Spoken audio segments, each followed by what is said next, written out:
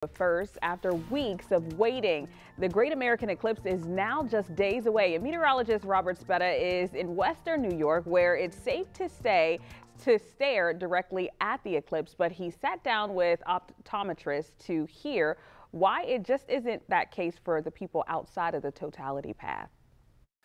It is cloudy and snowing here in the path of totality in western New York. But by the time Monday comes around, the sky is going to be clearing out. And for a solid 3 minutes, it'll be safe to look directly at the sun. But outside of that specific time frame in the path of totality, it could be very dangerous.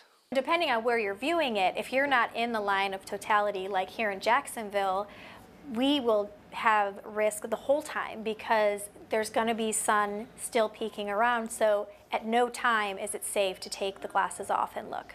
That's Kimberly Riordan, an optometrist in Jacksonville, and she discussed with me that even if you look at the sun for just a few seconds, it can have some lasting impacts. What people don't realize is those wavelengths from the sun can actually penetrate all the way through our cornea, through our natural lenses to the retina, and that's what we're concerned about because those rays can actually penetrate into the retinal tissue and essentially burn the retina. We can get permanent damage to those really vital cells in what we call our macula. Our macula is what gives us our nice central clear vision. So if we stare into the sun, we risk permanent damage to those cells that we don't currently have a way to treat. People think, well, I've got really expensive sunglasses or polarized lenses. Regular sunglasses won't cut it when looking at the sun or viewing an eclipse. So have your solar viewing glasses ready to go to enjoy this natural spectacle. I'm First Coast News meteorologist Robert Spetta, on your side.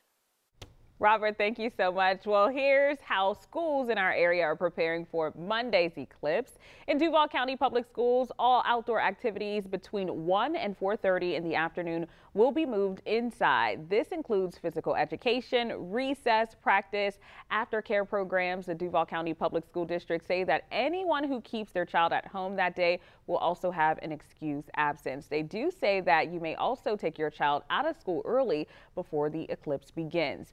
And in Nassau County, classes are set to continue as normal on Monday. The district say that kids who are checked out after noon will have an excused absence with a parent note.